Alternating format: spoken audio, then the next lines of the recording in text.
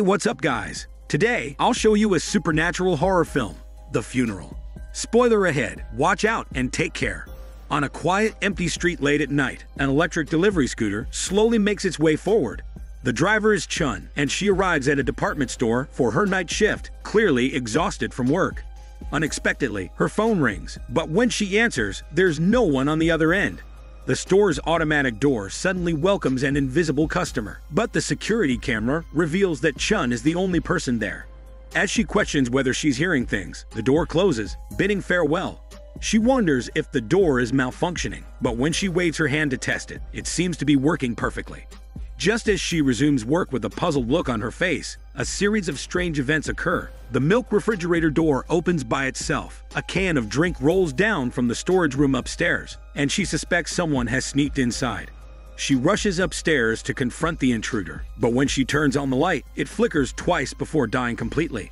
A shadowy figure flashes before her eyes, so she quickly pulls out her phone and turns on the flashlight, inspecting the warehouse full of goods. However, she doesn't find any intruders. But just as she breathes a sigh of relief, a dead hand reaches out from behind the stack of goods in the elevator. She jumps in fright, only to realize it was all a dream when she opens her eyes and sees her coworker laughing at her. Her coworker scolds her, saying that she's either late or asleep on the job and living like a freeloader. In reality, Chun is a single mother who got pregnant at a young age. She's unwilling to reveal the child's father and not want to have an abortion, so she's kicked out of her father's house. She raises her daughter, Joy, all alone. Joy has kidney problems and needs frequent dialysis, so the surgery fees have become a significant burden.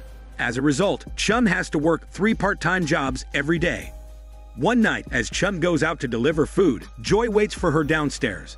However, after she leaves, Joy encounters something terrifying. A severed head falls before her eyes. By the time Chun returns from her delivery, her child is nowhere to be seen. Joy, panic-stricken, walks hurriedly down the street, only hearing a faint voice calling her name. Fortunately, it's Chun who catches up to her. Joy claims that something is following her, but Chun doesn't believe her and thinks the child is just throwing a tantrum. Back at home, Chun comforts Joy, gives her medicine, and puts her to bed. Exhausted, she still has to work overtime folding cardboard boxes. Sadly, due to the department store being overcrowded, she gets fired, adding to her financial strain. Late one night, Chun receives a phone call from her uncle named Uncle Lee, informing her of her grandfather's passing and urging her to come back and pay her respects. The next day, Chun takes her child back to their hometown. On the way, Joy throws a tantrum, angry that Chun never told her about their relatives. Chun doesn't explain, and at that moment, Uncle Lee arrives to pick them up. After getting in the car, Chun learns that her grandfather has been dead for 4 days, and the funeral arrangements are being handled by Uncle Lee's priest friend. In the back seat, Joy remains quiet, only noticing a handwritten notebook on the seat. By nightfall, Chun and her daughter finally arrive at their old house. In the main hall, the priest chants Buddhist scriptures, while Chun's parents and her sister and brother-in-law kneel behind him. All 4 of them look displeased to see Chun return. She enters the room with a stern face, only to have the ancestral tablet suddenly fall down. When she picks it up, the writing appears to be sideways, but upon blinking, everything returns to normal. She doesn't pay much attention to the incident and takes her daughter to rest in her old room. The room is dusty, but the mirror is surprisingly clean. As Joy unpacks, she hears a noise outside the door and sees a shadowy figure pass by. When she goes out to investigate, she finds no trace of anyone, just a chilly wind blowing behind her, carrying a spine-chilling voice. However, when she goes back into her room, she sees no one, only noticing a pair of withered black feet under the bed when she looks down. Joy tries to grab something for self-defense, but suddenly finds a bloody bite mark on her hand. She screams in terror, and Chun rushes to her side. However, there's no wound on Joy's hand, and the door suddenly slams shut. Chun cautiously opens it, only to find her father standing there, questioning her return and expressing disgust and blame in his tone. Chun says she'll leave after her grandfather's 7-day mourning period, and the father and daughter part on bad terms. The next morning, none of the family members pay any attention to Chun, hiding in the kitchen to eat their meals. Chun can only take her child to find Uncle Lee. He advises Chun to visit her grandfather first, while Joy, frightened from the previous night's events, stays outside playing with her phone. Uncle Lee chats casually with her, saying that when he was young, he used to play pranks, pretending to be a ghost, and when he grew up, he became a magician. He then performs a few magic tricks for Joy. Meanwhile, Chun secretly cries in front of her grandfather's coffin. She didn't come back for her family's approval, but because her grandfather was the one who loved her the most. Even after cutting ties with her parents, she still remembers the kind old man. It's a shame that the person she cherished is gone, and all that's left before her is a lifeless body. Chun still needs to address the issue of feeding herself and her daughter. With no other options, they go to a restaurant outside. While they haven't even eaten yet, Chun overhears some locals gossiping about how her family's old house is rumored to be haunted, just a few days after her grandfather's death. Meanwhile, her parents hold a meeting at home, determined to drive Chun away before the 7th day of mourning. Her mother is somewhat reluctant, thinking that if it wasn't for her husband's stubbornness, their daughter wouldn't have left home for so many years. However, when her mother goes to the mourning hall at noon, she doesn't pay any attention to Chun. Chun's sister even accuses her of coming back to claim her inheritance and trying to gain sympathy with her daughter. Chun has no words to defend herself. At mealtime, Chun tries to talk to her mother, saying that Joy's health is not good and she cannot always eat out. She wants to stay home and eat with the family. However, their conversation is overheard by her father, who scolds her for not being able to solve such a simple issue after being away from home for over a decade. Her sister also harbors resentment and urges their parents not to care about Chun's well-being. As night falls, Joy helps fold lotus flowers in the mourning hall. She notices that the silk cloth on the coffin has fallen off and bravely covers it back. Unexpectedly, the cloth falls off again. This time, she properly adjusts it, and when throwing it forward, the silk cloth covers a figure that seemed to appear out of thin air. Joy's heart races, and when she tries to leave, she ends up back in front of the coffin. The figure covered by the silk cloth keeps following her. Luckily, her great-uncle, Uncle Lee, comes to her rescue, and Joy escapes the eerie situation.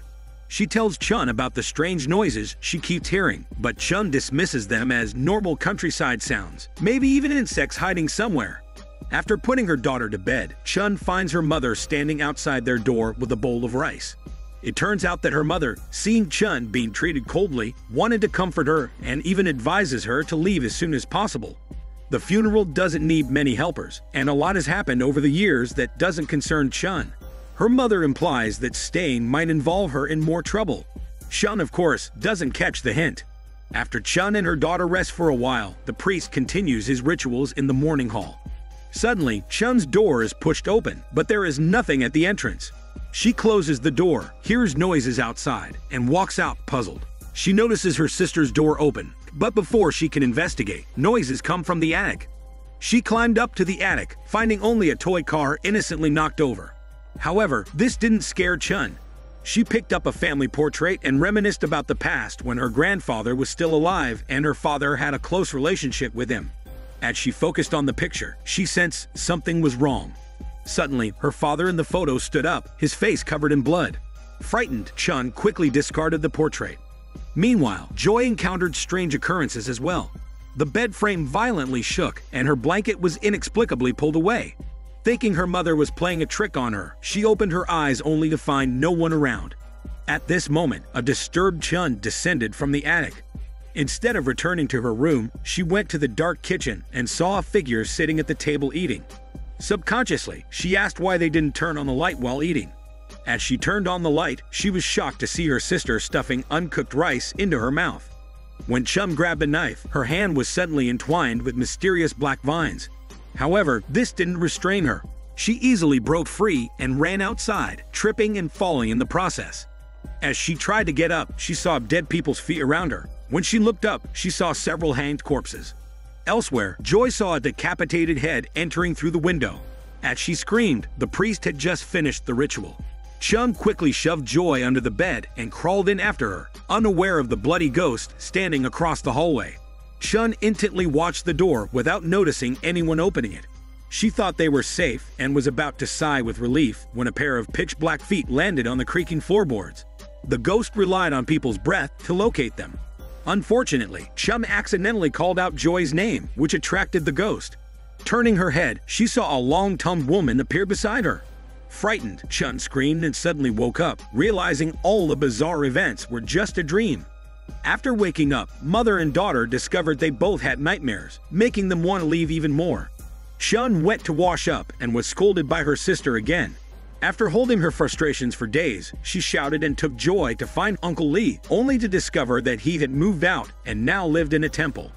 It turned out that Uncle Lee and Chun's father were half-brothers with the same father but different mothers. Uncle Lee and his mother were driven out of the house by their grandfather, and he never returned after his mother's death. Chun and her uncle caught up with each other, while Joy prayed for blessings at the temple.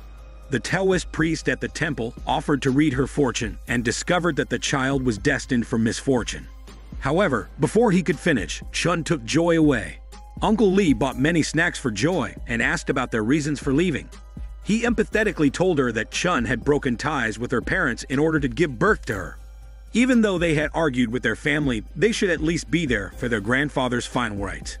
After hearing this, Joy felt sorry for her mother and suggested that they should stay until the end of the 7th day. They returned to the house, and on the 7th day, Chun went to the room to fetch something, while Joy waited in the memorial hall, taking medicine with water that Uncle Lee had provided. The priest urged the family members to take their places, so Joy and Uncle Lee knelt down devoutly.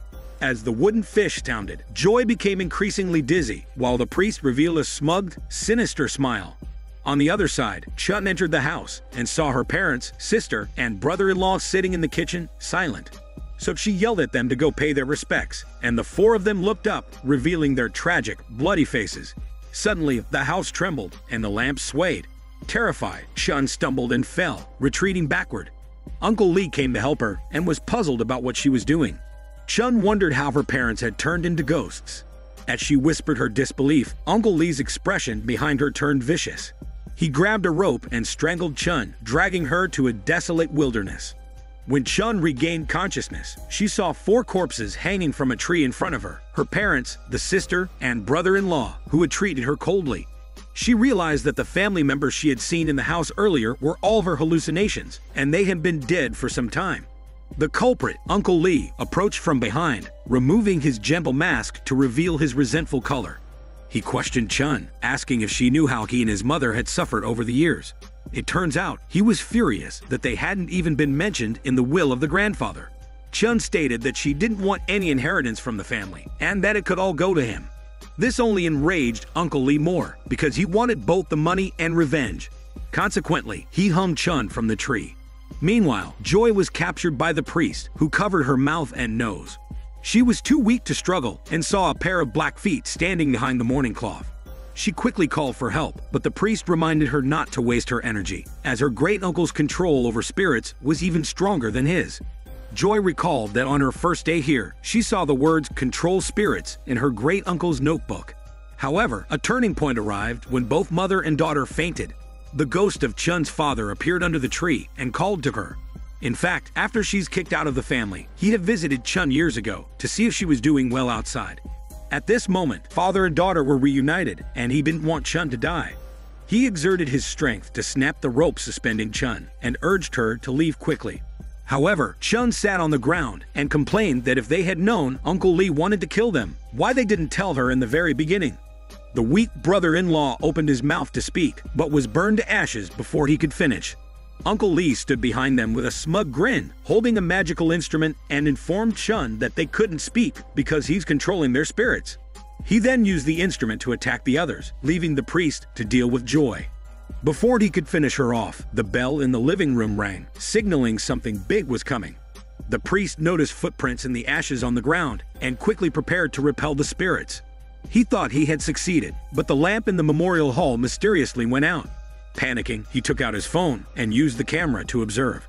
To his surprise, the facial recognition on the camera also worked on the spirits. As he watched something in the camera approaching him, he threw away his burning phone, but was soon knocked out by the ghost grandfather.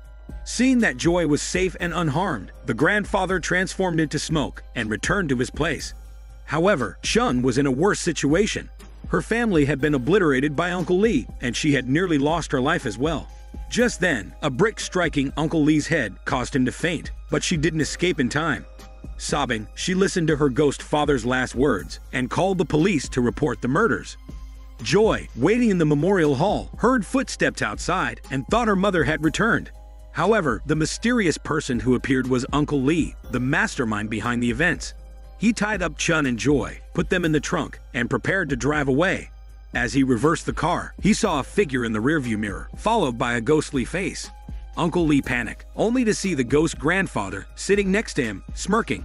By the time the police arrived based on Chun's report, Uncle Lee had been killed, and Chun and her daughter were finally saved. Not long after, Joy underwent a kidney transplant. The kidney came from a relative of hers, so there was no rejection. The surgery was successful, and Joy could live a healthy life. After the doctor left, Chun could be seen sitting in a chair in the mirror, but when the camera pulled back, only Joy was shown in the room. This could imply that Chun might have died soon after being saved, which would explain Joy's kidney donation from a relative. However, this appears not to be the real Joy, as she had an unusually stiff expression when washing her face in the bathroom. Her eyes revealed a hint of ferocity, and she couldn't help but grind her teeth, which resembled Uncle Lee's when he tried to capture Joy as shown earlier. This implies that Joy's spirit might have been controlled and possessed by Uncle Lee, even though he's dead. This is Daniel CC Movie Channel. Stay safe and enjoy your day.